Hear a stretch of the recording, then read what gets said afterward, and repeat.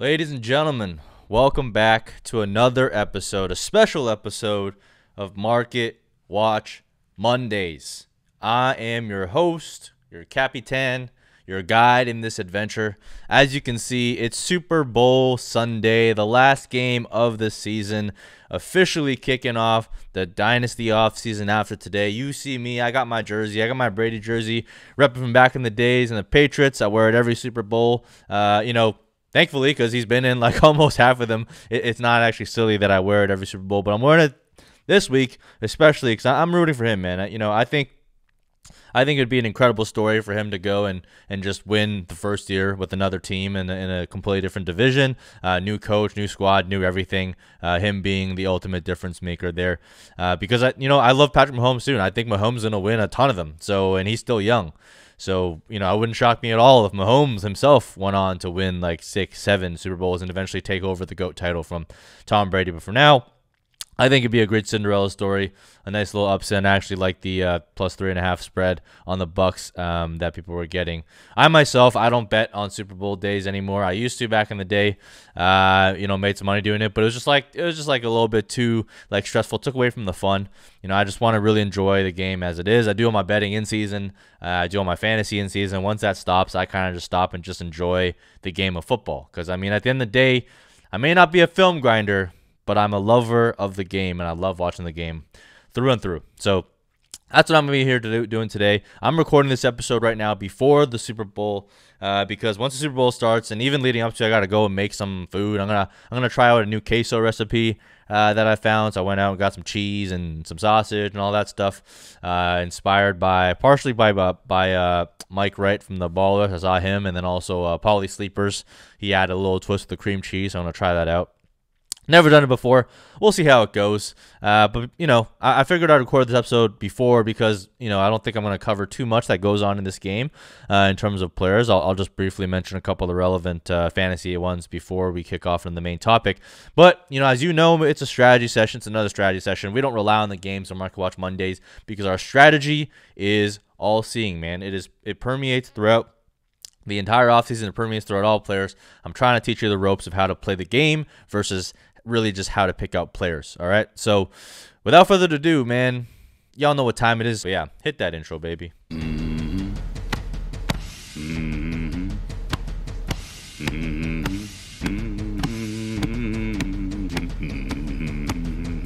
As you guys saw, we have a brand new intro for Market Watch Monday. It's not brand new because it's still based on that same scene, the Wolf of Wall Street scene, my favorite scene in probably in the entire movie, to be honest with you.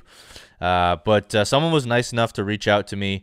His name's Tony. I don't have his Twitter handle on me right now. Let me see if I can find it real quick. His Twitter handle is at 7deuce bias E. I don't know. It's 7DEUCED BIASE. So Tony DiBiase. So I'm sorry, dude, if I butcher your last name. Tony, my man Tony. I'm going to find out how to say his name so I can say it right next time and give him the credit where it's due. But he went out and just made this intro for me. I didn't ask for it. He just DM'd me one day, and it was there. And I opened the DM. I opened up the video. I was like, dude, this is freaking dope. I cannot wait to use the Market Watch Mondays. He's actually also helped us out with the NBA Top Shot intros. So if you guys are watching the NBA Top Shot videos from Noah and myself, the sick intro there is also courtesy of my man Tony. Just doing the Lord's work, man, helping us out. I am not a graphics guy at all. I'm not artistic in the least, which is why I just had that intro. I thought it was simple. I thought it was nice. It fit with my show. But now with Tony in there, he's got the drum beat going. He's got the nice video edits. He's got the nice cutaways. He's got the bunk bed breakdowns. Market Watch Mondays in there. Nothing but love for you, Tony. Appreciate you. Thank you. I cannot thank you enough, man. I just, the community is an awesome place. Twitter is a toxic place, and there's a lot of stuff that goes on there. But every once in a while, man, you got great guys like Tony reaching out of the blue, volunteering his time, his sweat, his dedication, and his care to provide us a cool intro like that. So just want to give him a shout out. Thank you, Tony, if you're watching. Hopefully you're watching if you enjoy the show. But yeah, thank you for that. And I'll get your last name, man. I won't butcher it next time. I promise you. I'm gonna go with Tony DiBiase. I'm gonna try that for now. Let me know if that's off. It's probably off. I'm sorry, I butchered it. But let's move on to some discussion about football. All right, so today's game. I don't think there's gonna be too much comes out today's game. We know who the players are. I think Mike Evans is going to be underrated again. He's underrated every year. He went for low yards this season, put up 13 touchdowns. I actually thought he had an outside shot of being wide receiver 1 because of his touchdown upside. I thought he was one of the wide receivers that had double touchdown upside with Tom Brady. Unfortunately, the yards wasn't there. He was hurt all year. I mean, he was playing with a hamstring injury the entire time. So I'm looking forward to a full healthy season with Tom Brady and Mike Evans. Now, I know there's a lot of people fading him because of Tom Brady, because Tom Brady can't throw deep, blah, blah, blah. Like, that's a bunch of horseshit. If you look at the advanced stats, Tom Brady, his yards per attempt gone up.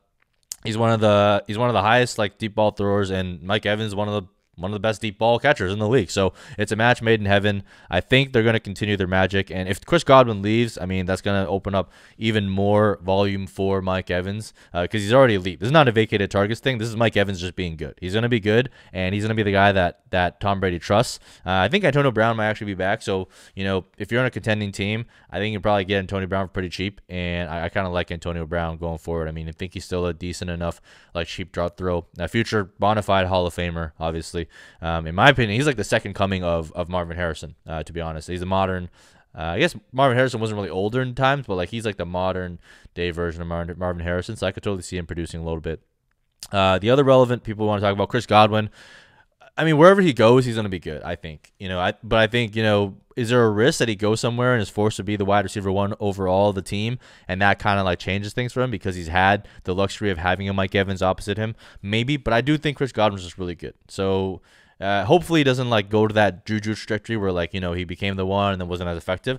So we'll see where he goes. I think, if he lands in like a big place, like Green Bay Packers, plays alongside Devontae Adams, that'd be pretty cool. I think if he goes to the Cardinals, plays alongside DeAndre Hopkins, I think both those would be pretty cool because both those teams, I think, can support a couple of different wide receiver ones. Even if it goes like San Francisco, Brandon Ayuk on the outside, Chris Godwin on the inside, I think that's a pretty interesting duo as well with George Kittle there. But we'll see what happens. I'm a buyer of Chris Godwin. I'm a buyer of a lot of these free agents, Allen Robinson as well, Will Fuller as well. I think they're just really good wide receivers, and wherever they land, they're going to kind of have that opportunity, right? And then on the other side, actually, before you get to the other side, we also have Ronald Jones. So Ronald Jones is someone that I've never been high on his entire career, but this year in particular, I took a flip and I actually went and grabbed him in a couple leagues because he was so cheap and he was so hated on, and people thought that for sure, Keyshawn Vaughn, the old prospect with a bunch of holes in his profile was going to just come in and dominate out the gate. Keyshawn Vaughn, not relevant, right?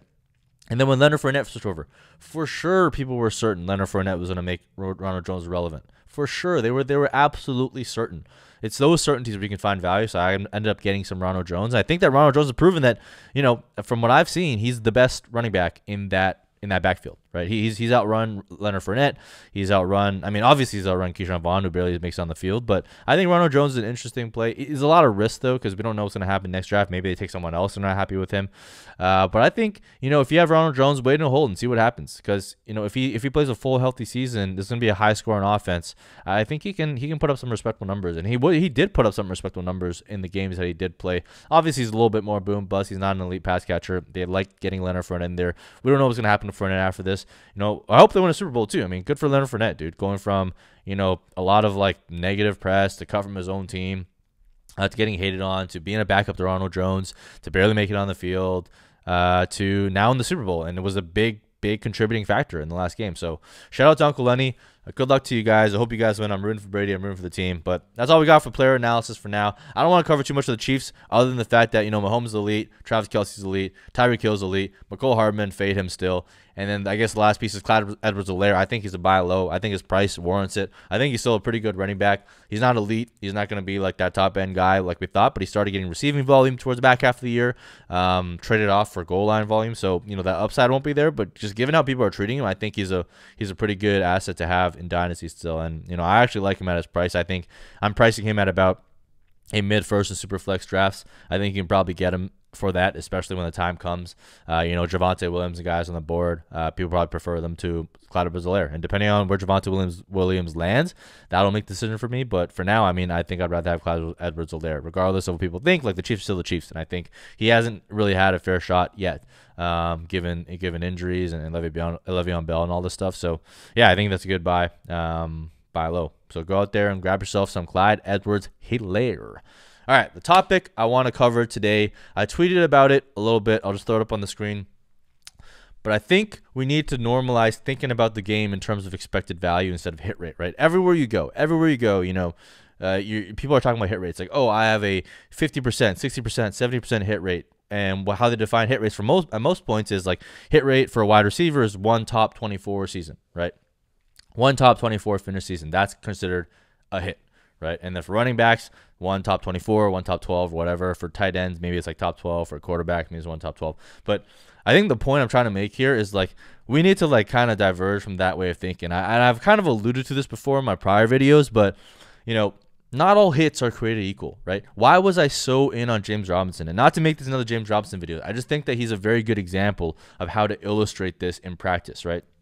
A lot of people are fading James Robinson, and we're fading James Robinson all the way throughout the year because he was a low percentage hit, right? Because the chances of him hitting were low because he's an undrafted free agent. They had no investment in him. The team is tanking, and now like it's almost a certainty that he's going to get replaced in the draft, right? And you know what? Those are very, very legitimate risks, and I've never hid behind those risks and said, hey, look, those risks are not real.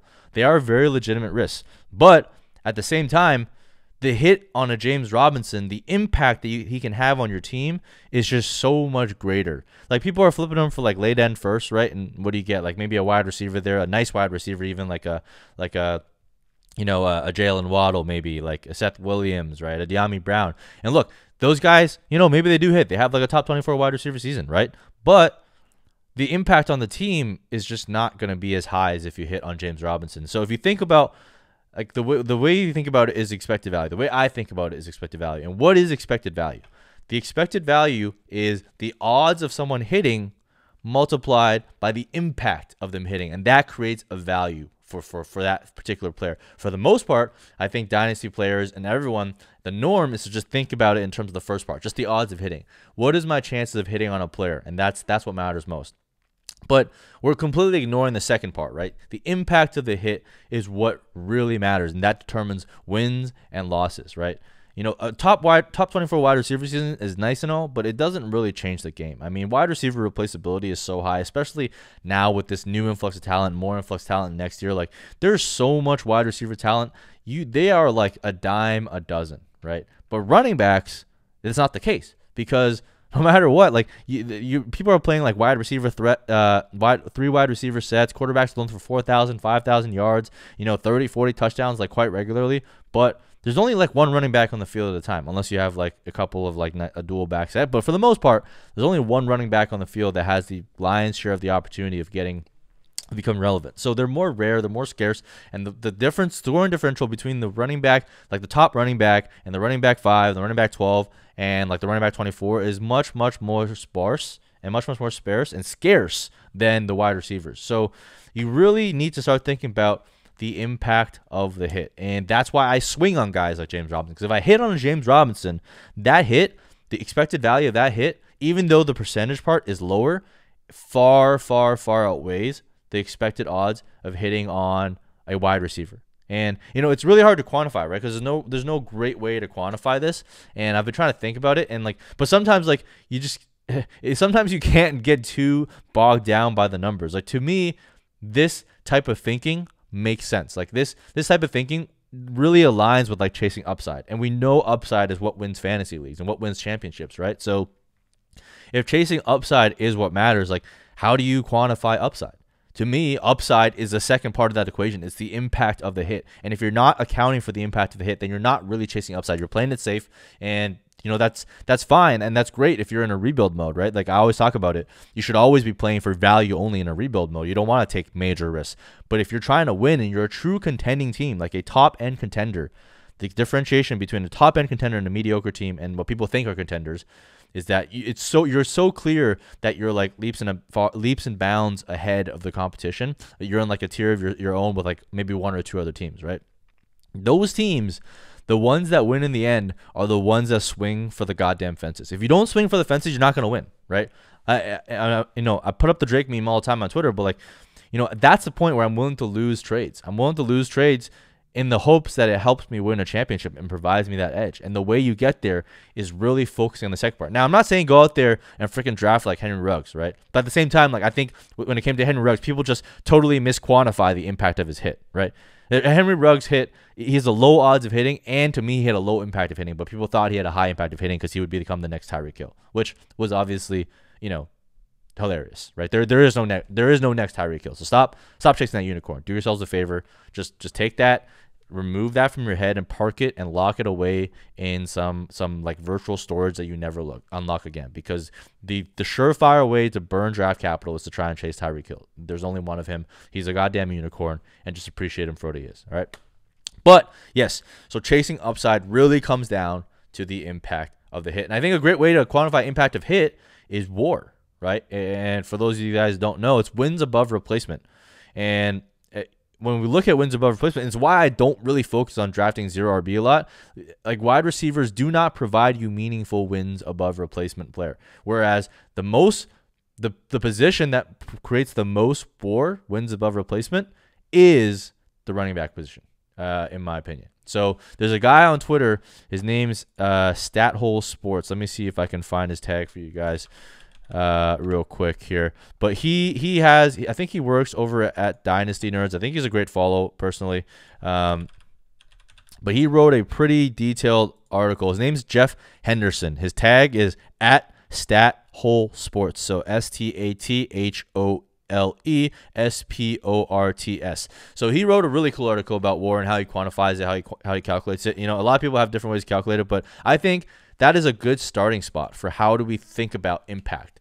And so, when we think about the EV and trading off that impact, there's two ways to think about it, right? One way to think about it is within position groups, right? So that's like, I want to hit on a top 5 wide receiver, top 3 wide receiver, the guys that actually provide you a point differential that matters, versus I want to hit on cross-positional, which is what I was talking about. Like, hey, the impact of hitting on a top-end running back, a top 10 running back, far outweighs the impact of hitting on a top 10 wide receiver, just based on point differential scoring alone. So those are the two ways to think about it. I think right now it's hard for people to really think about it within position, right? Because we're not that great at like forecasting like that type of scoring differential because there's so much variance in the game.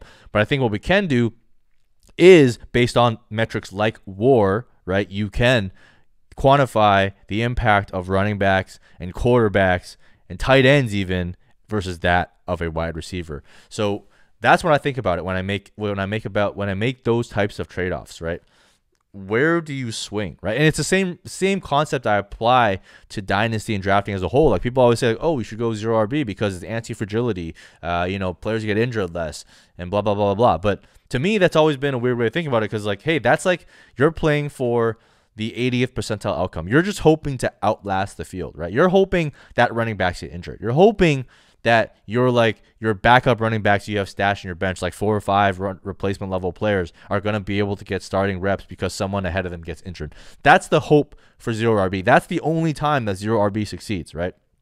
But if you are to go up against someone that drafted like heavy RB in the beginning, right? Like has 2 or 3 workhorse running backs and then value wide receivers later, those two teams at 100%, give me the freaking workhorse running backs 10 times out of 10, right? Every single time, because there's a greater impact. If you can have a Barkley plus a Dalvin Cook, which is a very realistic scenario when it comes to startup drafts this season. If I can have a Barkley, Dalvin Cook, like a Barkley, Alvin Kamara open to my draft, give me that all day over 2 wide receivers. Like wide receivers, like don't repeat that often anyways, but the impact of wide receivers is just not that high because like I'm sitting there in the 4th or 5th round, 6th, 7th rounds. I'm going to be getting guys like Robert Woods. I'm going to be getting guys like Allen Robinson in the 4th. I'm going to get guys like Mike Evans in the late 3rd. Like I'm going to get guys with high ceiling, high upside plays at wide receiver that are just not going to exist at the running back position later. So applying that same type of mentality of like thinking about it in terms of expected value, yes, the running back might have a lower odds of hitting because of injuries, right? Because of shelf life and all that. But when they do hit, the impact is just so much greater. And I think that's the way that we really need to start thinking about the game, is not just in odds of hitting, but expected value. And someone else, Cooper on fantasy on Twitter, sorry, Cooper, what's his tag here? Sorry, I should have looked this up before I started, but sometimes I just go off the whiff. So at Cooper under DFF, one of my favorite follows on Twitter. He's a really smart guy, but he raised a question like, hey, like, we're not really good at calculating expected values yet, and that's totally fair. That's totally fair push. Like I said, we don't know. I think we have a decent starting spot with WAR, but because we're not good at it and it's not commonly accepted, means that we're not really great at calculating expected values. So you don't want to make too many like massive decisions based off it, but also at the same time, I think that means that this is a space that's like very ripe for disruption. You can test stuff, you can play around, and the mistakes aren't going to cost as much because no one really knows they're doing it, right? Everyone's going to be making mistakes. So as long as you apply the methodology and use analytics as a base to kind of give you that first part of the equation, which is the percentage odds of hitting, then like taking your swings and taking cracks at the impact of hitting part, I think like it's like an outsized risk reward thing where you might screw up here and there, and I screw up all the time, right? But you swing for the fences, and it really does give you an edge, right? Because people don't think about it that way. And I'll give you another practical example, right? With rookie drafts coming up, how do we apply the concept of expected value to rookie drafts, right? The way I apply it to rookie draft and the way I think about it is when I'm going for running backs, like people always say like don't draft for need, whatever. Like I think that's a bunch of bogus because like at some point you got to consider it. But if you're a rebuilding team, you don't have to consider it at all because you don't have to consider values. But like at the same time, I consider positional needs and I consider positional value, positional relative impact in rookie draft. So early on in the draft, I'm much more likely to swing on a quarterback in Superflex, obviously, and a running back than I am a wide receiver. Because yes, the wide receiver can hit. Yes, Jamar Chase is could be generational, and I don't think he is. But yes, like let's say he is generational, but the impact of him hitting is just not as great as someone like a Najee or an Etienne or Javonte Williams. Now, I have Jamar Chase in his tier of his own, so I'm going to take him ahead of an Etienne and probably Javonte Williams as well. But when it comes to the next tier of guys, like I'm probably going to land somewhere of prioritize running backs and quarterbacks. Like I'm going to prioritize a Trey Lance maybe or a Zach Wilson, potentially one of them even over Jamar Chase, to be honest with you. Because when I'm thinking about it, like, yeah, do they have a lower odds of hitting? Based on the profile alone, Jamar Chase is very, very high odds of hitting. And someone like a Najee Harris because of his age, or someone like a Trey Lance because of his 1 year, they have a lower odds of hitting. So that first part of the equation, I'm going to give that to Jamar Chase, right? Jamar Chase, checkbox, odds of hitting. I don't think there's many that are higher than him. But when it comes to impact of hitting, like unless Jamar Chase goes out there and has a Justin Jefferson-like season, I'm not saying that's not possible, but I'm not really betting on it. Unless he does that, the impact to your team is just not going to outweigh that of a Najee Harris becoming like an RB1 or that of a Trey Lance taking over as a starter and becoming and unlocking the Konami code and becoming like a top 10 quarterback like Jalen Hurts, right? The value above the wins above replacement for those players are going to be much higher. So that's how I think about it in terms of impact. And that's how you should think about it too, right? There's no perfect quantitative way to think about it. But if you just think about it from like I don't want to say common sense, but just think about it from a common sense perspective, like who are the ones that are contributing to your wins, right? Is it the wide receivers on your team or is it the running backs? Now, the one part that this doesn't consider though is value, right? The value portion. And that's the next part that I want to talk about in the segment a little bit, right? Like people think about their ranks in terms of hits of like, number of top 24 seasons and where they finish and stuff. I think for Dynasty, it's a totally different game, right? The way you should think about your rankings and whether or not it's a hit is whether the value increases year over year. Whether where you have them ranked accurately reflects where that value goes the next season. So that's where the impact part, I guess, doesn't have as much of an impact, but it does have an impact in terms of the value of your team. Now, over time, if you accumulate enough value in your team, you're going to win championships. But the key is once you get to that championship contending state, you're willing to take those risks to trade off value for impact, right? That is the key. Like a lot of people that just consistently accumulate value, they're all about value the entire time, but you never really make that push. You never really get that W, right? So you accumulate value for sure as you're rebuilding and whatever, but once you're ready to make that push, you got to make that jump and make that swing and go for the fences and go for the freaking W, right? That is the name of the game. So that's kind of what I wanted to cover this week. It's a little bit of a shorter episode. intentionally want to keep it short because I want to get to the game. But I think this topic, I just wanted to create a video on itself, like the impact of expected value. And, as we get smarter, right, as the analytics get smarter, as we develop, as I develop my process as well, as I get more quantitative on this side of thinking, I'm sure we'll have a better metric for expected value going forward, right? There'll be a better way to quantify it. Maybe it's a combination of analytics plus war for like that position group, right? To see like what that means for a certain prospect coming in. We'll still refine that stuff, but I think I wanted to get the conversation started. It's not refined, I'm not complete, but I wanted you guys to start thinking about it that way. And when you're on the clock and when you're in the rookie drafts, when you're in your dynasty draft, start thinking about those trade-offs. Like, hey, should I be taking this wide receiver who I think is a high security top 24 season hit, or should I take a swing on someone like a James Robinson where there's a good chance, or there's a significant chance that he gets replaced via the draft. But if he doesn't, then you're looking at like an Arian Foster type scenario where he's a league winner for a couple of years to come, right? Those are the types of processes and the thoughts that you should have as you're going through this stuff to kind of better yourself and just have a different way of thinking about the game, right? I mean, not everyone has to think about it the same way. Like, respect to everyone that has like that hit rate approach and, mitigating risk and all that stuff. But like, there's more than one way to win the game. And my way is not the best either, right? This is just how I play. This is how I think about it. It's not necessarily the best way to do it. It's just the way that I think that people should approach the game, and it's not done enough, right? Maybe more and more people do this and then the edge is erased. But for now, based on what I've seen, based on my experience, based on the game that I've played, I think there's a significant edge to be had for people that do think about it in terms of expected value, and for people that don't ignore that second part of the equation, which is the impact of the hit. Because at the end of the day, we're chasing upside, we're trying to get that W, and we're trying to get you a championship, not 1 year, but for year after year, and really build that dynasty, man. That's what this channel is about. That's what I'm about. So if you enjoyed, make sure you subscribe, hit the thumbs up button, follow me on Twitter, and give me a shout out, man. I'll try and comment back, and we have some back and forth, and just talk football, man. Talk football, talk trash, talk whatever you want to talk. Just holler at me on Twitter, holler at me in the comments. I try and get to those as well when I can. But yeah, man, thanks you guys for tuning in. Hope you guys enjoy the Super Bowl. Hope you guys have a good time. Just enjoy the game, man. It's the last game, because after this is going to be rookie hype season all month long, and we're gonna have you covered on the Bunkbed Breakdown channel. So make sure you follow us. Hit up Noah as well on Twitter. We got a lot of stuff coming your way. And if you guys are into NBA Top Shots, like I said, man, we got the NBA Top Shots video coming out this week. We didn't do a weekend one because we figured people are gonna be watching the Super Bowl anyways, and we'll have more to talk about come the actual regular in-week film. So make sure you guys tune into that as well. All right, that's all I got for you guys. I'm out. Let's go, Brady. You're the GOAT, man. Hopefully you take another championship home, man. Good luck. All right, have fun with the game, yo.